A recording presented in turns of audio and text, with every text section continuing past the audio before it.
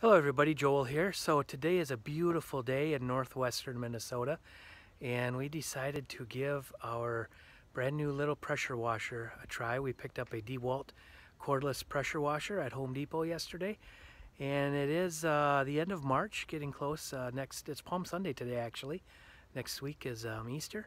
So the end of March of 2021, just a beautiful, glorious spring day. So we decided to go ahead and get the pressure washer out and give it a try. And didn't even think to get the camera out to take a video, so we went ahead and washed the steps just to try it out, trying out some of the other tips and nozzles. But we're up here on the deck. It's a vinyl plank deck, maintenance free deck. And here is the unit here. It's the DeWalt brand new pressure washer. They just came out with these this year. And I saw one and I thought, man, that would really be a nice unit to try. They're only I think it's $120 at Home Depot. 120 or 140. We just picked it up yesterday and given it a whirl. So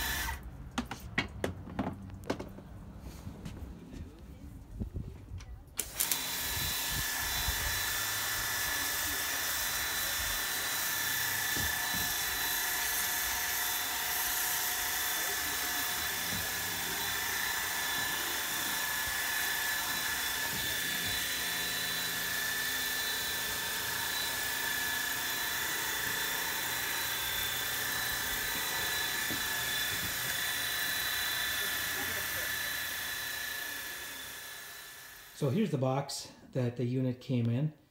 It is just basically, looks like they're calling it the 5 amp hour 550 PSI power cleaner. So I guess pretty simple name.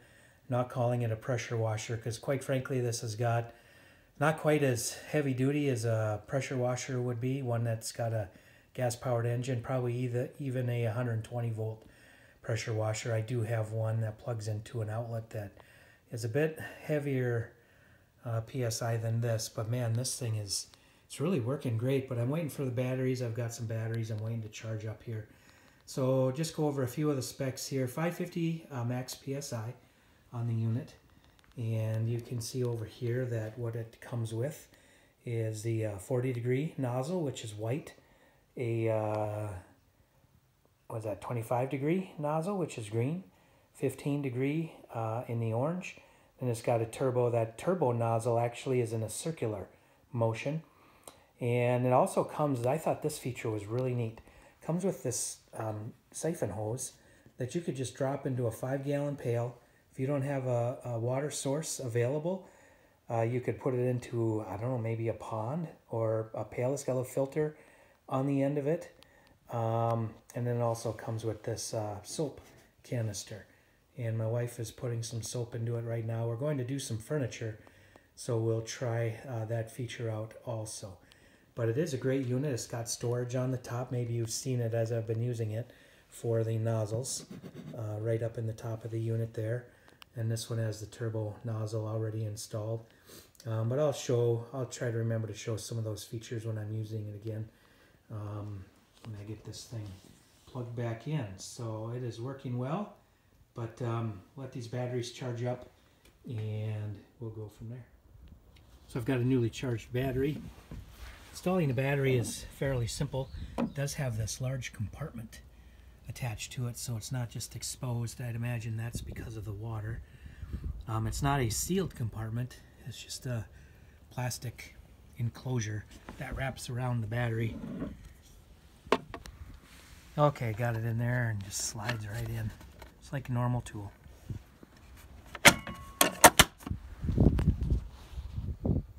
Okay, so I do have a soap bottle ready to go, and we'll use that on the furniture, but I'll finish with the deck. The spots are drying up and the water is drying off, so it's turning out really nice. It's getting the bulk of the dirt that was on there anyways. It's looking good. So my initial reaction on the stamped concrete, it does an excellent job because of all the irregularities and in the stamping of the concrete. It really digs in to those crevices and like I said, irregularities, and gets that dirt out. This is the first time it's been cleaned since winter time, and it was pretty dirty. So did a really good job with that, better than just a nozzle on a hose would do. Now, I do know they make some powerful nozzles also. I've never used one before that just uses the water pressure, but I would say this is doing a great job. We'll get a little more action of me doing the concrete over in the other area.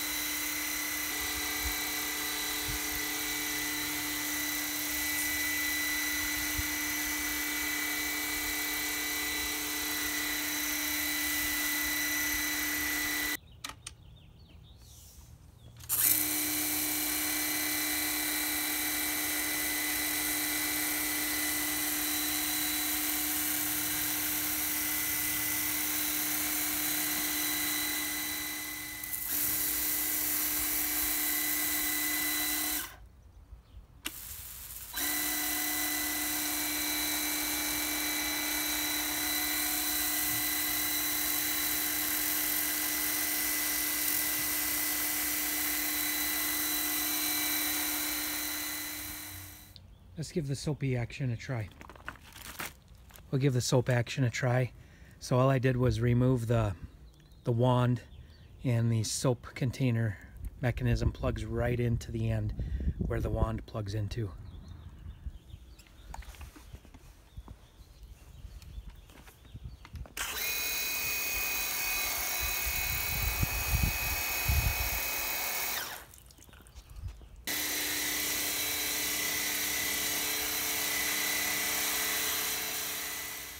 Well, in typical fashion, I did not read the instructions fully before operating the piece of equipment, and I was a little bit underwhelmed, underimpressed with the power. It was doing a good job. It was getting into the crevices. It was spraying things out, and it had fairly decent pressure. But at the back, I was just working here around the table, and I laid it down for a little bit. There's a switch. On the back side here. As you can see on the back side here, there is a low and a high feature, which I should have known, but didn't. Who needs the instructions until you're stuck, right? So anyways, I'm going to try it out on the high mode and see if I can get some better action out of it, a little better pressure. We'll see what happens.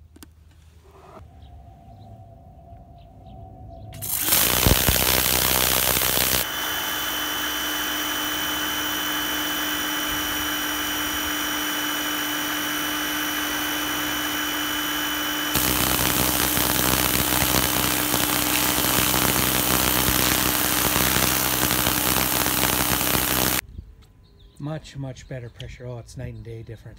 Wish I'd have seen that earlier, but live and learn. It's about using and getting familiar with the equipment, I guess. So right on the back of the unit there is the high and the low switch. Here's the green tip on the higher mode.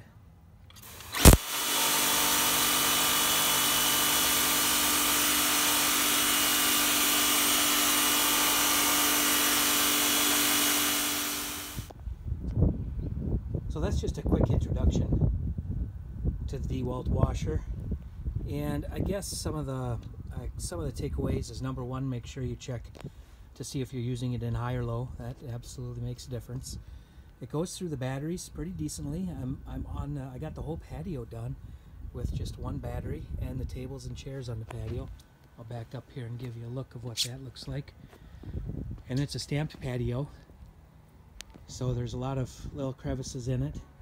Got all of that taken care of. I'll link the video to me pouring this. I poured this last year. I'll link the video up in the upper corner to this. And we did the table and chairs. Got those all washed up. Used the soap bottle on those. All on one battery, and the battery's still going strong. So one recommendation I would have, or one thing, is a flexible hose. I'm using kind of a rigid garden hose, and that would be a lot easier if I had one of those coil hoses. I don't think the volume is as much of a deal as the pressure, just making sure you've got good water coming through. So that's one thing I'll be looking for, is maybe a 25-foot coil up hose. Still 2 bars on the battery for doing the whole patio, table, 4 chairs. I think that's pretty impressive for battery longevity. Well, I think to sum it up, it did a pretty good job taking care of the patio, taking care of the deck, taking care of rinsing off and washing some of our furniture that had been sitting outside all winter. But I would say it's a pretty good tool to add to the collection. Your DeWalt already, you would have the batteries, and this would just be a good addition to the workbench, or to the tool cache, so to speak. But anyways, thank you for watching. We'll have some more videos coming up, but I appreciate that. Hit the like and subscribe if you would. That surely helps. And we will see you all on the next video.